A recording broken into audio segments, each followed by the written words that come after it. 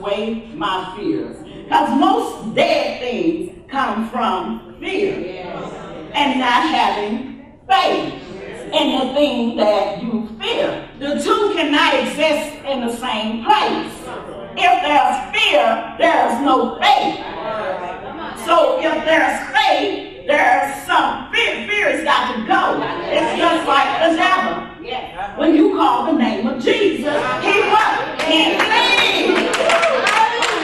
So when you have faith, the fear has to do what? Flee. So you have got to let go of those dead things, the tomb, so you can move the tomb into the womb. Because Jesus did it all, didn't he? He did it all. He did it all for you. And you got greatness inside of you. Everybody in here has greatness inside of you. Do you believe that? Do you believe it? Don't look like it, don't sound like it, but you do.